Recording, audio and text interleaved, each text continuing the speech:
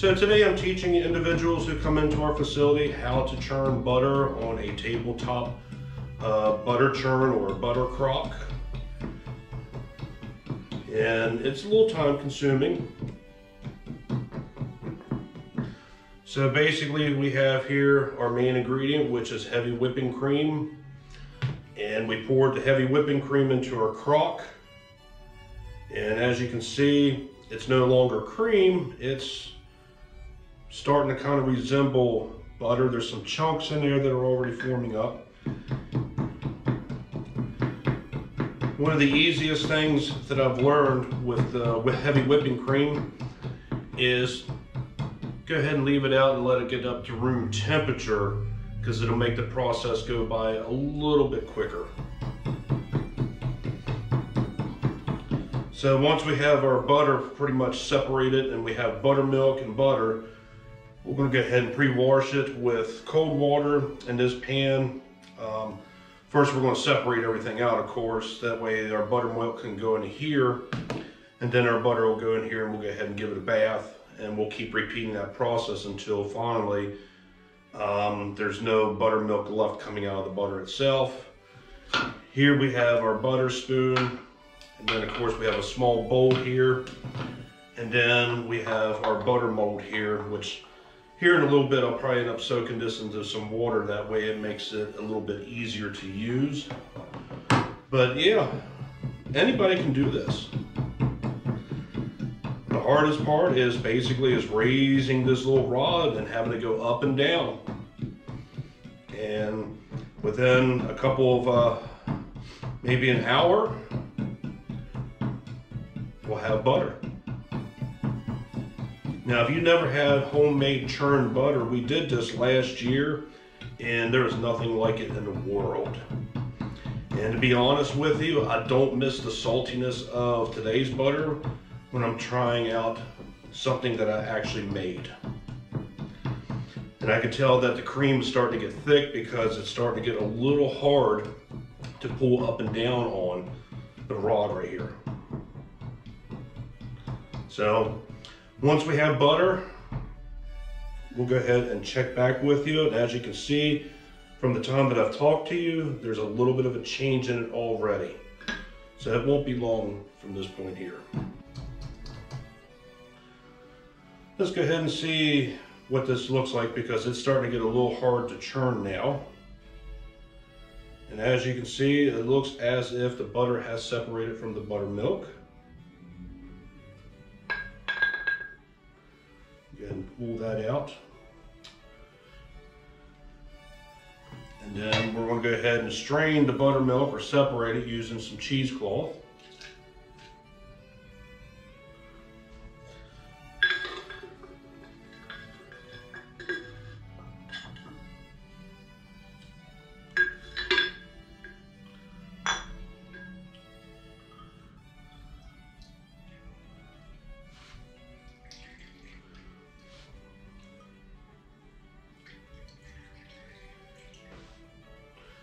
Now I've already, in case you're wondering, yes, I've already washed my hands. They've been sanitized.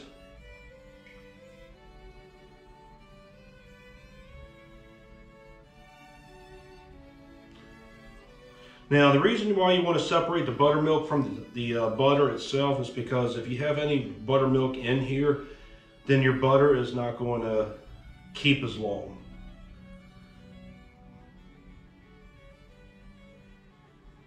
All right. So here you have buttermilk, and here you have your butter. Now comes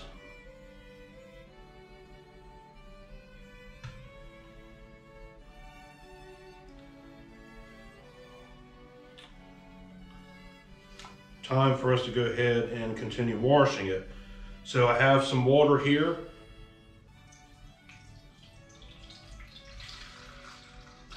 And we're going to keep doing this with a butter paddle or butter spoon to kind of try to wash out what's left of the buttermilk.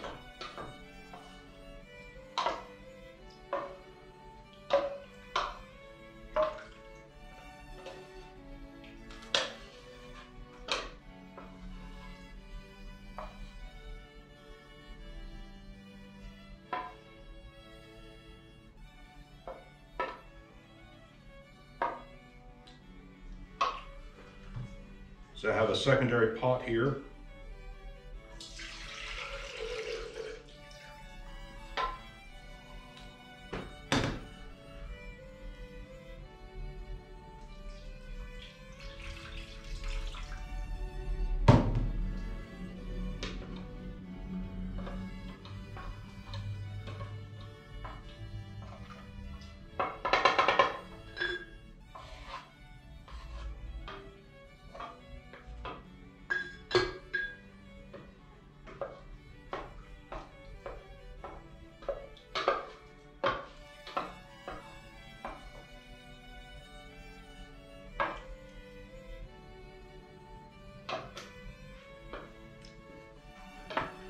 And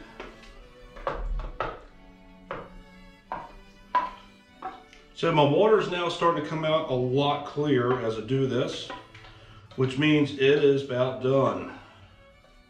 So we'll just drain the rest of it as much as we can.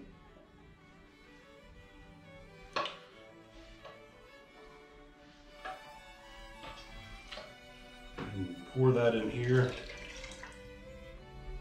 So as you can see, there's our butter.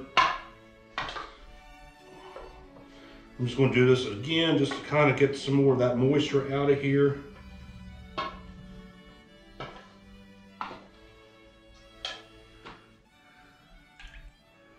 There we go.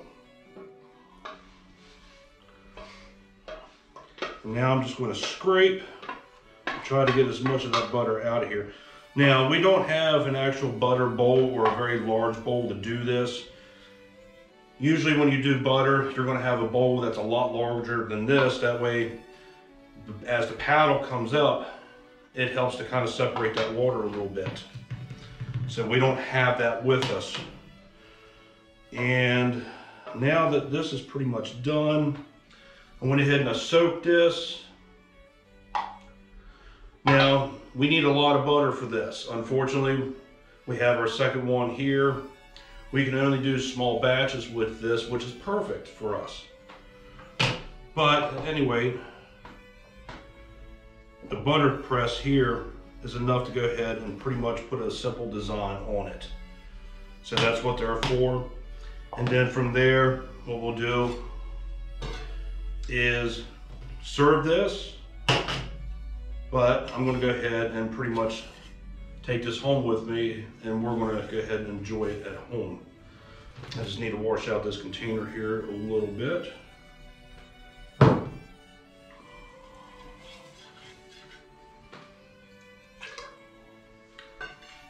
That was left over from our last program. It looked like it had a little bit of sugar in there. Voila. Now, you don't want to touch the butter with your hands, okay? Because that's just going to help spoil it, or it won't keep as long. But for something like this, this is perfect for a single dinner type of thing. So, at any rate, that is how you make butter. And then, of course, you want to keep your buttermilk in another container, because you can use this to make anything that requires buttermilk. So, yeah, like I said, not too awful long, about an hour to do one of those little kind of like containers like this and something like this, and it's a lot of fun to do, especially when butter there for a while was very, very, very expensive, and whipping cream that's heavy, believe it or not, I paid less than $4 for the containers at the store. So, all right, well, this is our first tasting history video of the year. I hope you enjoyed it. See you next time.